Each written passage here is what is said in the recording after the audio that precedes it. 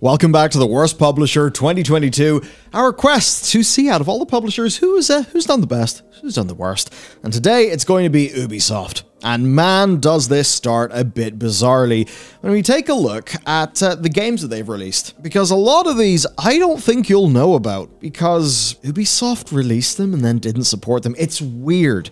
Okay, Clash of Beasts, a mobile game from Ubisoft Abu Dhabi, not rated on any of the rating platforms. I don't really think anyone knows about it. We've of course got Rainbow Six Extraction, not a particularly great game, but something that I suppose at least had a bit of a home on Game Pass, but ultimately a game that was, I would say, a pretty damn protracted disappointment. And that is especially noteworthy considering this game was itself delayed many times. Weird.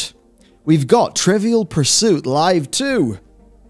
Moving on, we've got Roller Champions. Again, this is weird. It has a pretty damn low number of reviews. Really seems to have floundered on launch. It just got added to Steam, but overall, feels like a bit of a squib. We do have Discovery Tour Viking Age, which is the thing that they do, their historical tour DLC for Assassin's Creed. It is what it is. You'll know if you want it, but I think we could all agree that while it's actually a really cool thing for them to be doing, it's not going to be massive for them, I guess, as a big games publisher. We then have got Rabid, Party of Legends, which barely anyone heard about, came out on a bunch of platforms, but was just a port of a China-only party game with 4 reviews in Metacritic. I don't think anybody knows about it. Similar to, and I mean, I don't know if you've been excited about this one, but Wild Arena Survivors?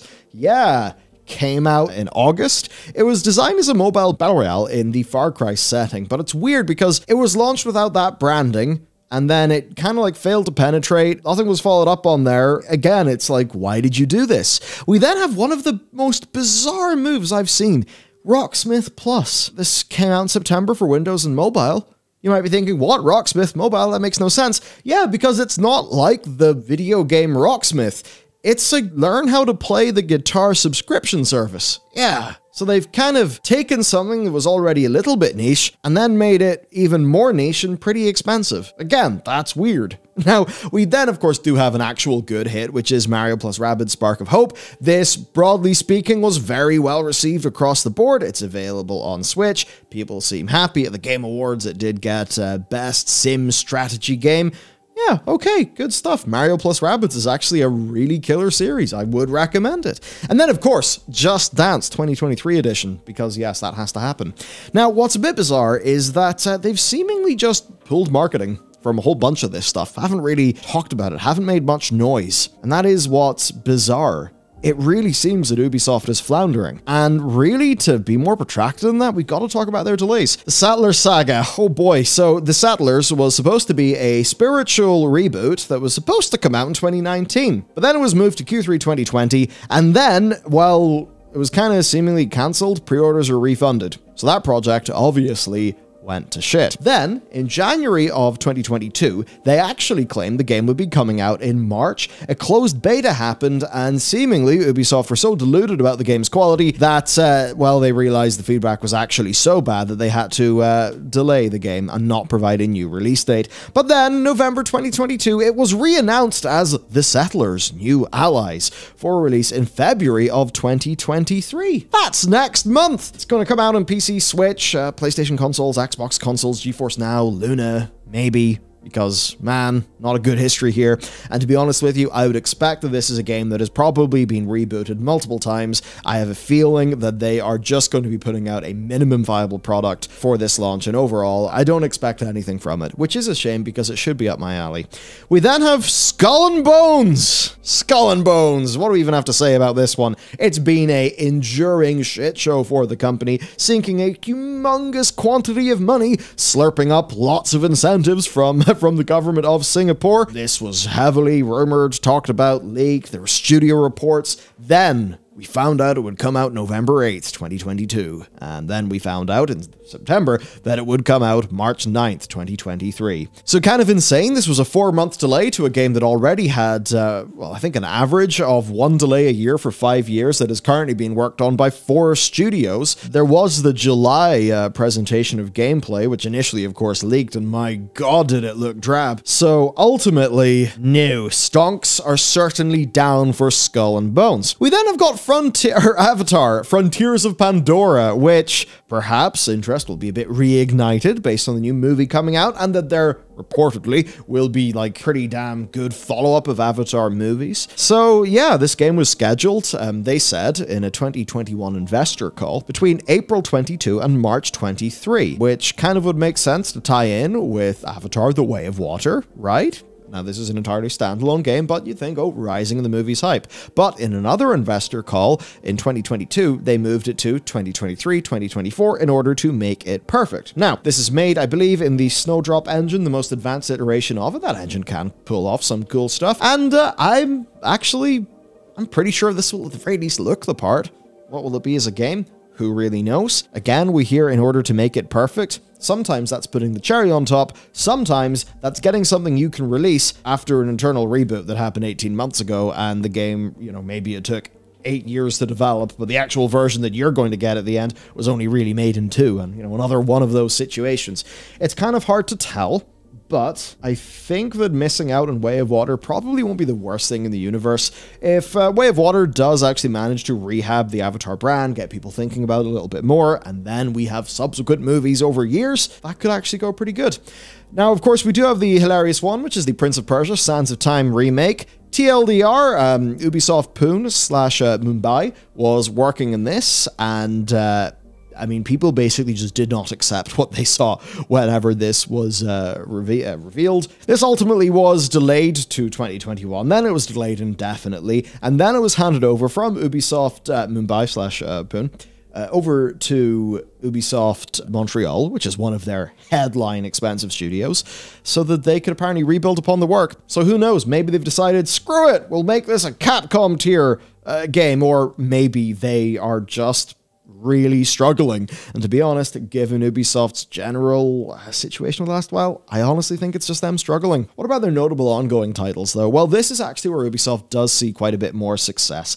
Assassin's Creed Valhalla has actually been like one of those live service single-player games that has delivered loads of content. While it maybe isn't for everybody, it certainly has found an audience. It's done spectacularly well. Recently, the Forgotten Saga added a whole roguelite game mode. The paid DLC Dawn of Ragnarok had 35 hours of gameplay, they say, which is actually pretty awesome for a DLC. I mean, they've had big DLCs, like for the Siege of Paris. They've had a DLC of Ireland, which I think is pretty damn cool. Yeah, like, fair play to them on Assassin's Creed. It's annoying that Assassin's Creed has absolutely been leading the charge in things like an XP boost or a gold boost being sold in a single-player game, or optional cosmetics being sold in a single-player game, and we do not like those things.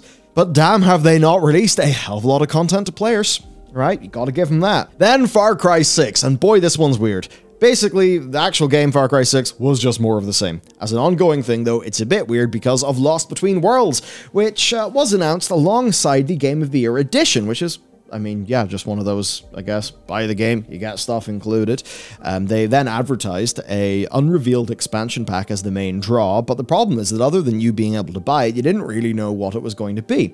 And then it suddenly dropped at the end of November, basically revealing it's an entirely weird, different experience. It's kind of insane. Essentially, the protagonist of Far Cry 6 gets transported to an alien landscape where they have to fight crystal enemies in a remixed version of the main game. What? I guess in the same way that Blood Dragon came out of nowhere and people liked it, they're just kind of trying to recapture that. Still, much in the same way that I don't know, like with Assassin's Creed and the way that it had got in the past, I feel like Far Cry maybe needs a bit of a shake-up. Now, of course, elsewhere, they do have Rainbow Six Siege, which is going great. They've got For Honor, they've got Brawlhalla, and the rest of their live games, which are steadily adding content, and that's been the good thing. Now, for a summary of their big news in 2022, obviously there are some closures, right? Watch Dogs Legion had no more updates after it met its initial roadmap requirements. Game just didn't do well enough, I guess. We've got Hyperscape, that was shut down in April. It just never found an audience. Then Splinter Cell VR was cancelled. Ghost Recon Frontlines, which was basically an extraction battle royale, that was cancelled. 2 further unannounced projects were also cancelled. We then found out, of course, the decommissioning of a bunch of online services, including DLCs, for 15 titles in December. That had quite a lot of controversy. Ubisoft mains, though, did actually step up to basically just devote some resources to keeping Anno 2070 online good, so that was really nice to see. The other thing then, of course, is just the story of NFTs, right? We cannot not talk about this. Essentially, it was kind of awkward whenever their VP of Strategic Innovations Lab and their blockchain technical director told us that gamers don't get what a digital secondary market can bring them. In one way, you could talk about, oh, wow, a great economic system of growth. For a lot of players, though, it's just going to be a play-to-earn hellscape. And their initial offering within Ghost Recon Breakpoint was really kind of embarrassing through their platform, Ubisoft Quartz, which just nobody really partook in. It was really pretty damn dumb. But where it goes, though, is really Ubisoft probably still working on this. They haven't put anything more in their games, but they have partnered with Oasis, who are also working with Square Enix and other major players in the gaming space. So, Ubisoft Quartz, dead for now. Could something happen? Yeah, probably, or at least they're looking into it. Now, we've also got corporate bullshit. Yes, so we've got about the closest thing they had to a win this year, which was a labor union confirming that Ubisoft's Singapore office has adequate structural systems in place to appropriately handle workplace complaints, right? So that all happened. It happened following a Kotaku investigation. Ultimately, then, did come decently aside of the company, so that was a bit of a win. But otherwise, we have had the whole, the activist group, Better Ubisoft. They actually confirmed that none of the requirements have been met, and that 25% of the original signatories had left the company, with 39% of those identifying as women. So they're sort of saying, okay, in this group, which disproportionately includes women, that they are failing to meet their demands. Obviously, though, Ubisoft do not feel that this group is particularly important. Otherwise, they maybe would have done something about it. But clearly, they do feel that they can pretty much just ignore them, or maybe try some of the ways that a company may try to strong arm out who they would consider to be problem employees, because ultimately this large attrition rate to Ubisoft, that's probably a good thing, right? They would probably see the signatories of that and think, ah, well, these are the people who are the least tied to us. Let's replace them without giving into any of their demands and just fill more staff. The question, though, is will that strategy work? Because the labor market in games can be pretty tight. Now, I've heard that be talked about in the Californian context. Now, obviously, when we look to places like Montreal, well, that is another major games hub with quite a lot of studios, so maybe it's still pretty hard to get people in, especially when you have bad PR. So who knows on that one. Of course, though, acquisitions are another part of the gaming space, the sort of thing we got to talk about now. And essentially, there's quite a lot here. Tencent invested with Guillemot Brothers Limited, which is the company through which the Guillemot family exercise their control of Ubisoft. Basically, overall, the Yves Guillemot, who's their CEO, and that family, who are basically the family that own Ubisoft, they made moves, along with Tencent coming in to help with the finances, that would essentially just ensure that they, won't kind of have a hostile acquisition happen, right? They just solidified their position as leaders in the company without having to give up any particularly firm control. And then, obviously, they've also gained a decent corporate ally in Tencent. Of course, will Tencent impact them? I mean, yes, probably. But at the very least, from the sorts of things that they seemingly were worried about, this was their way out, and their position is more solid now. As for a few miscellaneous things then, there are Ubisoft games that came back to Steam, like Assassin's Creed Odyssey, Roller Champions, Anno 1800, Scott Pilgrim, The Division 2. They want to add more games there. Also, they unveiled Assassin's Creed Infinity, which is something between a launcher and a hub for the series. But anyway, the plan is that all things Assassin's Creed will exist under this Infinity banner. Now, that does include the projects that we know about, which are Red, which is a, it's a Assassin's Creed game, open world style, in the same vein as the last 3 games, and set in Japan, which, hey, a lot of people are more interested in that sort of idea after Ghost of Tsushima, so maybe we'll see a novel take on that. I mean, certainly the Ubisoft games are pretty good for just having a romp in a cool setting. There's also Hex, which is a non-RPG seemingly set in Central Europe at the time of the witch hunts, which honestly seems really cool to me. And then there's Invictus, which is basically them trying to resurrect some of the multiplayer that people enjoyed with the Ezio series, which is actually pretty good because those Ezio like multiplayer games were they were actually really cool. You know, I mean, hey, social stealth, it kind of came on quite a bit, right, among us, obviously. And all of that. Of course, there are games that have been in that vein for a long time, and those were really awesome back in the day. So it's nice to see that that happen. But okay, let's talk about 2023 incoming, where we do have things. So we've got Oddballers, which is developed by GameSwing and supported by Ubisoft Mumbai/Pune. It's a bombastic dodgeball-inspired multiplayer party game. Comes out January 26th on Luna, PC, and Xbox consoles. Of course, though, is this just going to be another Roller Champions, right? What if it doesn't catch on? Will they pull marketing? I wonder. Now, there's Valiant Hearts Coming Home, which is, of course, a sequel. What's cool this time, though, is, well, one thing, it's in partnership with Netflix games, so I'll be interested to see distribution of that over time, but it is made by Ubisoft Montpellier, who made Old Skull and, of course, Valiant Hearts, which I really enjoyed. I thought it was great to see then that this is depicting the Harlem Hellfighters. I mean, that's a really cool story. The first African-American infantry unit that fought in World War I. Just the history of that unit is really fascinating. So shining a light in that history, I mean, that's awesome. I love it when games can inspire our curiosity. Now, for a game that isn't doing that, there is Skull and Bones. I mean, in a way it could, because piracy in the Indian Ocean is kind of not where people's minds first go, even though that is a very rich and fascinating cultural time, I'm sure. I just don't really think that Skull and Bones seems to be the game to do that, based on how they've showed it off, where, you know, you can live a pirate fantasy as long as it doesn't involve boarding actions, sword fighting, or doing anything other than controlling a ship or navigating a menu that is shaped like a 3D island. It'll probably come out March 9th.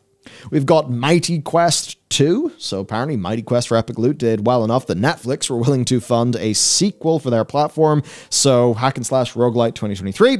We've got, of course, Avatar Frontiers of Pandora. We've then got Assassin's Creed Mirage. Now, this is the final AC game that will happen before Infinity, and actually, it's one that I'm super down for. So there is a side story in Valhalla that was starring Bashim and Roshan in 9th century Baghdad.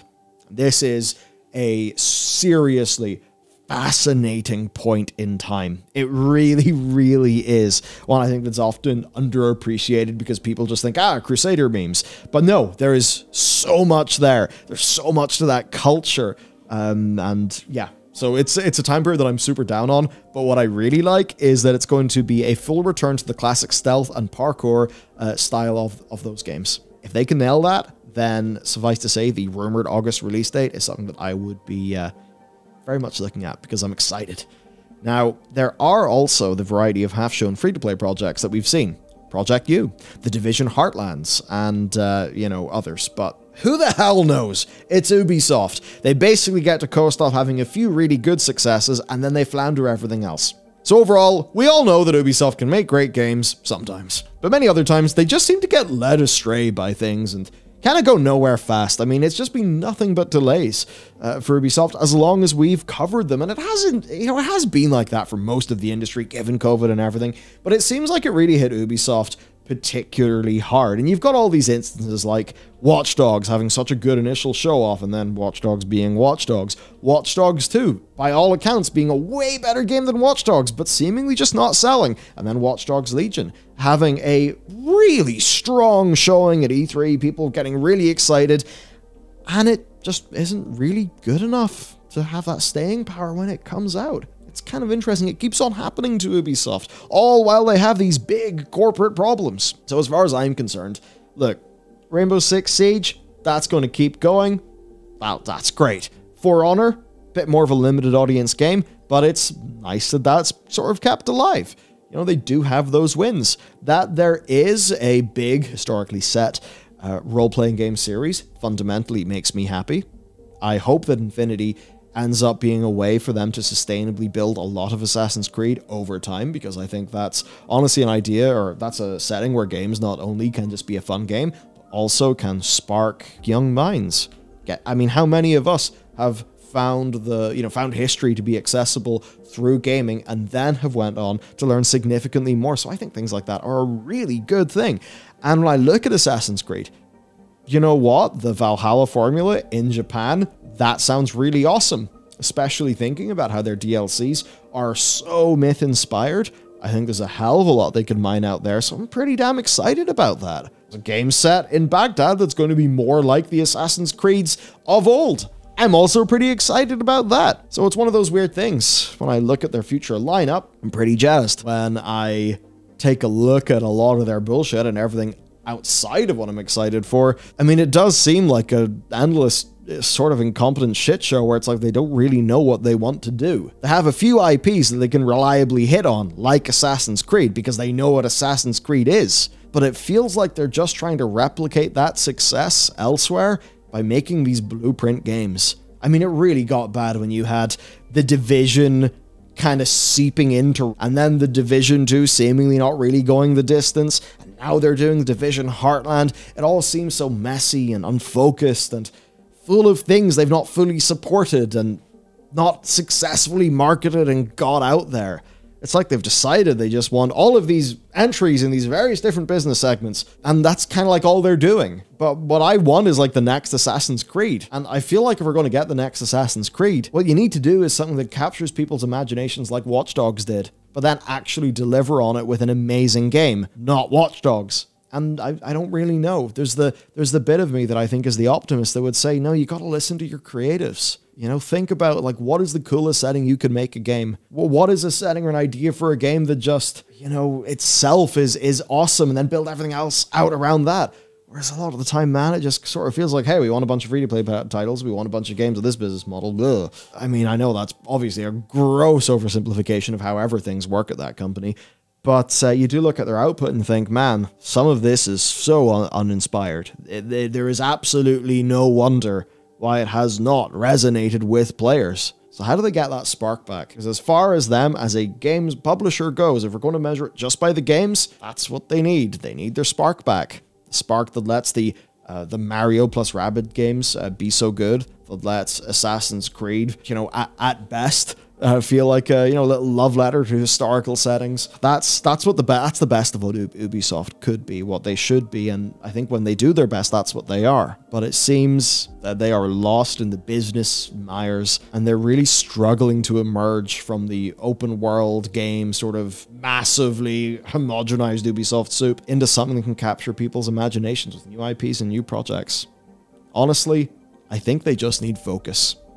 How do you get focus organizationally when you have so many studios spread across the world that are having to work in these humongous co-productions? I don't know, but it seems like a bit of a nightmare. I don't think we can say Ubisoft are anywhere near best. I don't think they're worst, but as the series goes on, I'm realizing that this is probably going to end up being a tier list. A tier list that's pretty sparsely populated as we move to the top, because a lot of the big companies are making a lot of mistakes. What do you think so far? Let me know down below. I'll see you next time.